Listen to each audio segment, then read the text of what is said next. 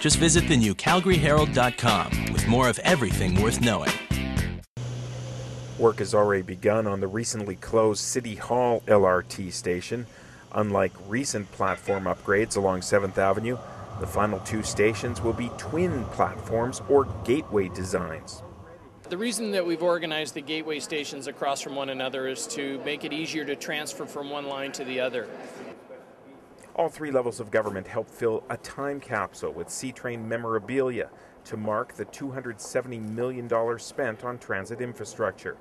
The mayor hopes the C-Train will have doubled in size when the capsule is opened in 2040.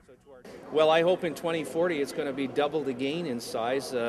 My aspirations, I would hope that for our city as we continue to grow, that in 30 years we will have completed the southeast line of the LRT, we will have buried the LRT in the downtown core, and we will have started on a new line 30 years from now, the new North Central line, and maybe that will be well underway in terms of construction. Environment Minister Jim Prentice remembers working with his community on the original C-Train station design.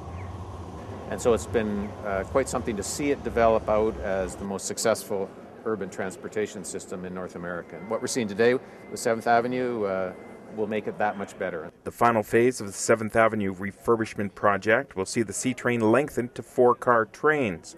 The mayor says the new stations will not only be more efficient, but safer and more accessible. Rick Donkers, calgaryherald.com.